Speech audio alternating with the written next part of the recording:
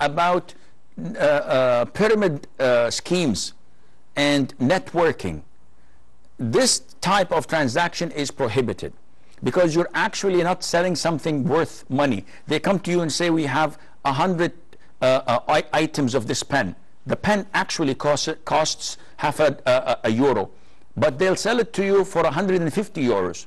They lie to you, and you accept their lie in order to get two people who you would lie to and convince them to buy, and then you start to generate some profit out of it. This is called the pyramid scheme. Those at the bottom pay the money, and those on top of them are benefiting until it goes to the first one. They're not actually doing anything beneficial or anything legit. It's all, most of it, it's all haram.